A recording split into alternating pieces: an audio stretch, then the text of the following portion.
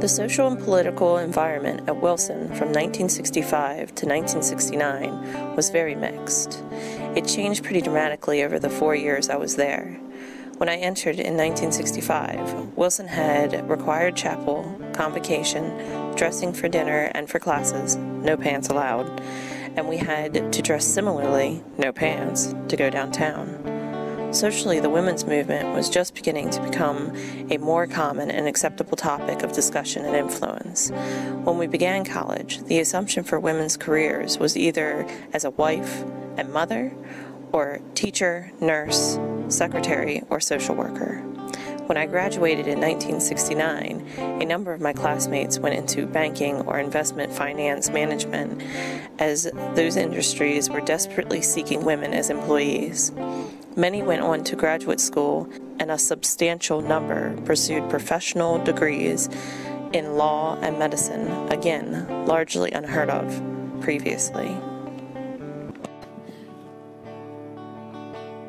When we came out, we were beginning to see where the feminist movement was taking us and could take us. I think the background that we were given at Wilson gave us the knowledge that we could forge ahead in those directions. And my mother started it by telling me when I was a kid I could be anything I wanted to be. And you come to a place like Wilson and you see people who can be what they want to be. The four major movements at the time, women's liberation, as it was called, civil rights, anti-poverty programs, and the protest against the war in Vietnam, attracted different levels of intensity and engagement. And they attracted different constituencies, although there was significant overlap. All mattered a great deal to some, but the notion of freeing women from routine and traditional roles cut across many groups. While those of us protesting the war or becoming and or remaining active in civil rights activities were smaller groups. The country was very engaged in civil rights and voting rights debates and activities. When there were an increased number of African American women admitted to Wilson, maybe 5 or 6 in my class, the change in demographic visually was noticeable. As subsequent classes were admitted, the racial makeup of Wilson began to shift marginally. The African American students were active and vocal in student movements, especially civil and voting rights, and gained increasing voice between 1965 and 1969. I was in the bathtub on the 3rd floor of McElwain, and there were 3 students in the sink area, and I splashed really loud to let them know somebody was in there, and I heard a very interesting discussion from the point of view of 3 of our black students about social things, dating, and issues of how people were treated. And I think that was very enlightening for me. Not the most comfortable experience. Racial issues were quite important. I took a Black Studies course that was invaluable. My black friends were organized and angry. I fought to have a black student included in Candle Club. I had a number of black students, and so they were a very distinct minority on campus, and they felt sometimes, and it culminated at my senior year when we had a sit-out in front of, is it Warfield? Warfield. Warfield. And, I'm coming along, and it's like, okay, why are we all sitting here? And so I sat down by my friend Susan McNeil, and I said, so tell me why I'm sitting here now.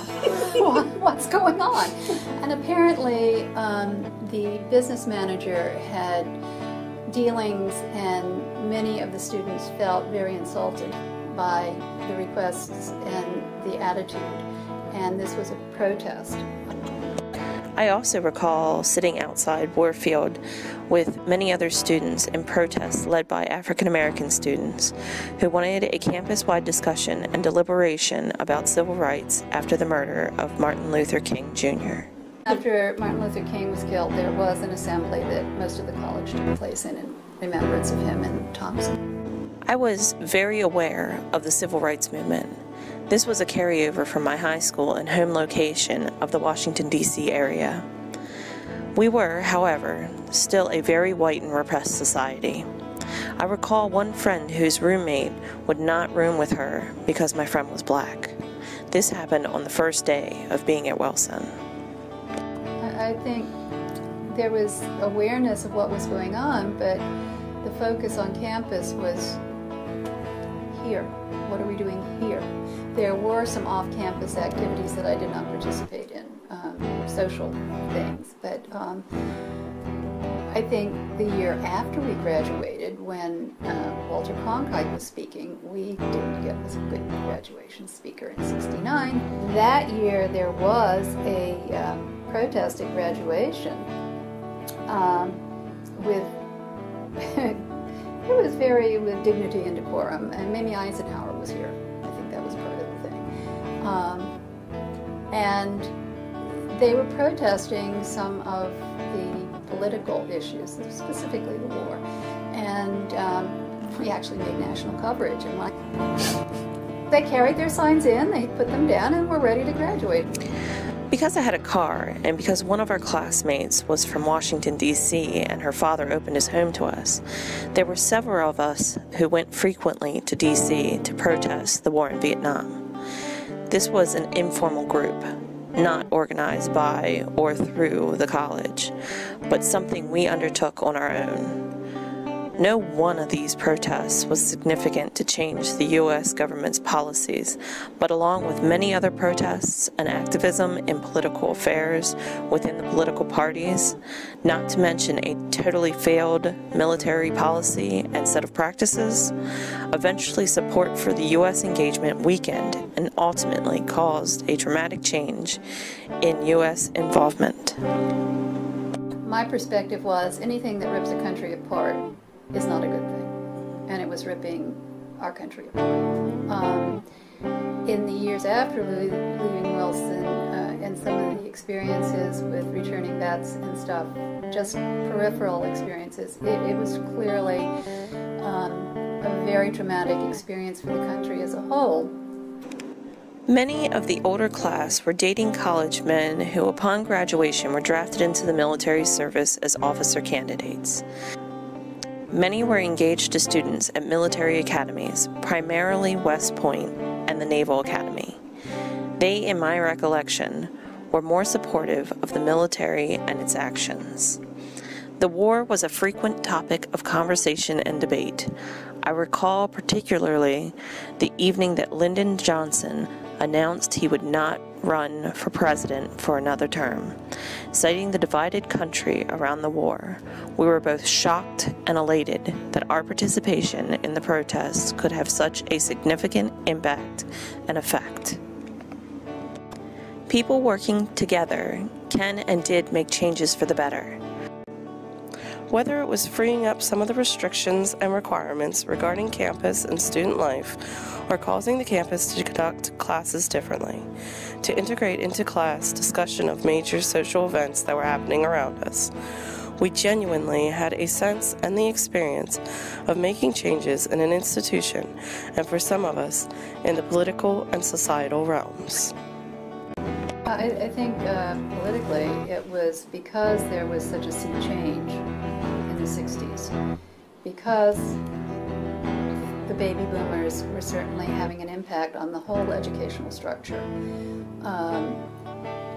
That produced stress and strain within the growth of the campus. And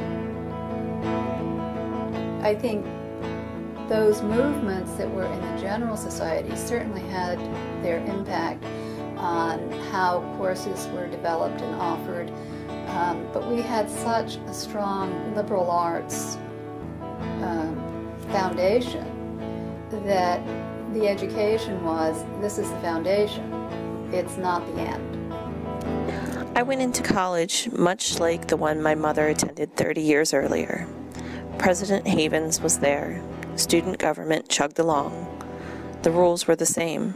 Chapel was required. Tradition stayed. Odds, evens, singing, daisy chain, etc. By 1968 to to 1969, that was all gone. Prexy had left. We didn't like the silly old traditions as much. The rules changed.